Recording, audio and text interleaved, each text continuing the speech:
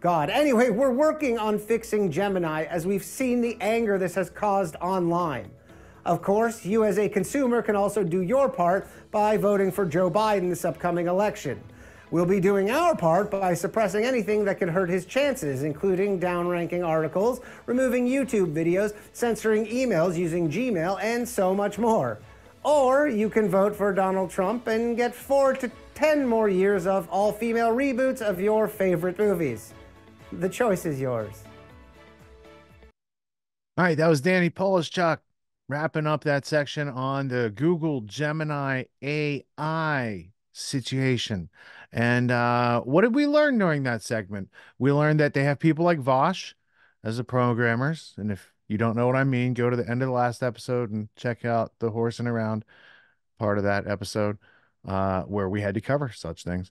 And you've got other things like they're adding words to your search to change how you see the world. But really, it shows us the limitation of AI, that the artificial intelligence, the intelligence is limited by a function of whoever's programming it. And if they're not too smart, then you're still ahead of the AI and you have a chance to like not make the future into another Terminator trilogy. How many movies are in that series now? It was made as a warning. You guys took it as a business plan. Shame on you. People were disappointed. What'd you learn, Tony? I can't say I really learned much. Bar for the course, right? That's sort of to be anticipated. This first came out with ChatGPT in regards to just, language summation and paraphrasing and synopses of, histories or, markets or whatever. And, definitely was being filtered through a woke lens. So it's not necessarily surprising. However, ChatGPT, I forget, it's sort of foundational base, but Google's own AI, Google was the foundational company, especially when it comes to their employees, of creating the most woke culture in corporate America, arguably, much more so than even Microsoft. Their So let's not logo forget is about like 2016, what happened when Trump got elected and they had that like big safe space cry fest where they were like literally losing their mind as though the world quite literally had ended. So this sort of false sense of reality and what Trump represents and what the real world is and who they are, like they're oh man, how do we get to the point where people deny reality so conspicuously and explicitly? I It's think really it starts disturbing to with me. naming a company after some syllables that a preschooler says, and then making the logo out of the colored magnets that you put on the fridge. Again, as a preschooler, when you're learning how to spell, that's their whole company motif. And then when they had a holding company, they're like, dude, let's call it Alphabet. We'll own everything because everything's made of letters. I mean, these people are Yeah, they're interesting. that holding company was pretty Also, funny. Gab AI, apparently, I've seen images, doesn't have that problem. They didn't have woke Vosh-like programmers over there, Right. like writing the Yeah. rules. And Yeah, it's like the bog-haired people. its That are observations on Palestine were interesting and provocative. Not too sure. Like even a broken AI can be right a couple times per query, Yeah, something. right, right. And that's the problem. People won't analyze what is and isn't true. They'll just lump it all together as being one thing. So therefore, if it said one thing untrue, therefore all things are untrue, which is obviously false. But or invalid reasoning, I should say, at the very least. Well, And in clips that coming up tonight, we're going to see the 2006 version of ChatGPT. It's exclusive video. I don't think it's been aired anywhere else.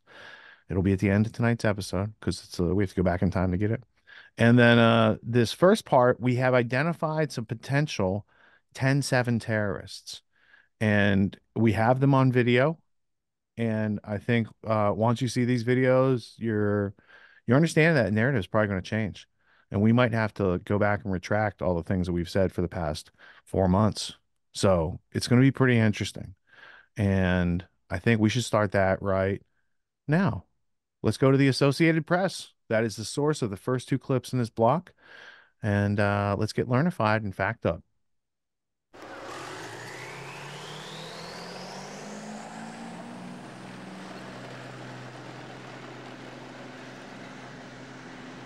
This is 2001. So those kids are now fighting age. The kids that were being chased with tanks because they're throwing rocks, those are now the fighting age men that live there in the prison camp called Gaza.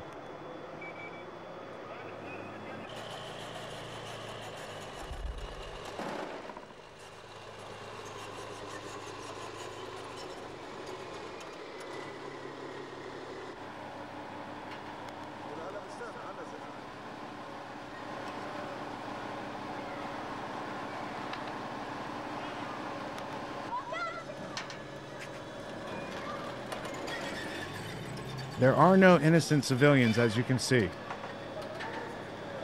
This is total justification for genocide and ethnic cleansing.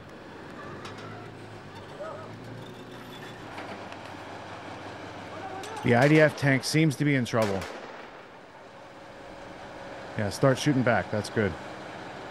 Those rocks could really hurt that 150,000-pound war machine. Very dangerous. Somebody could get something in their eye.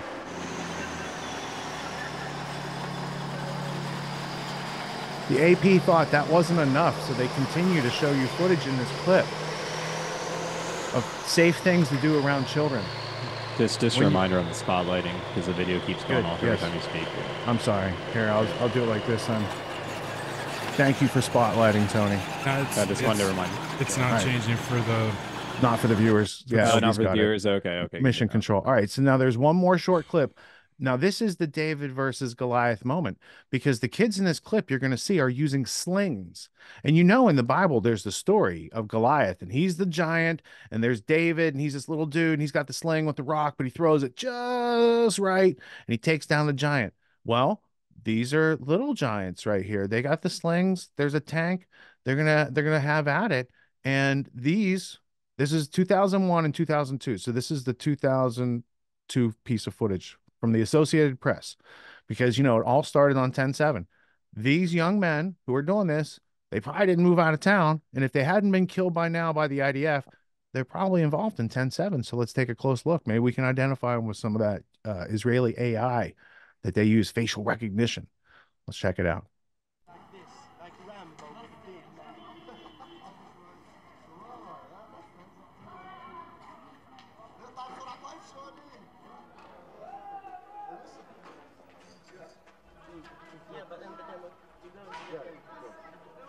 So I can send my films with then I don't have to get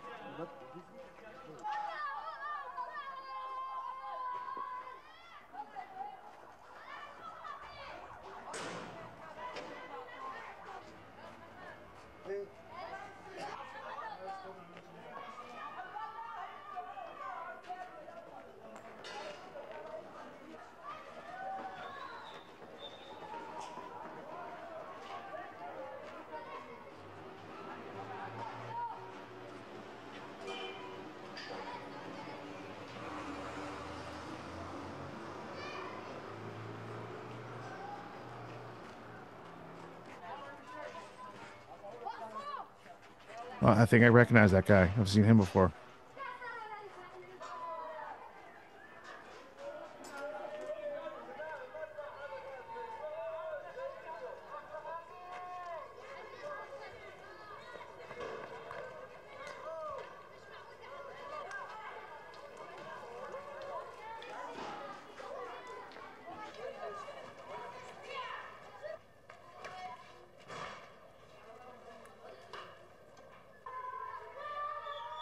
That's like their Second Amendment right there. They got slings. Slings and rubble.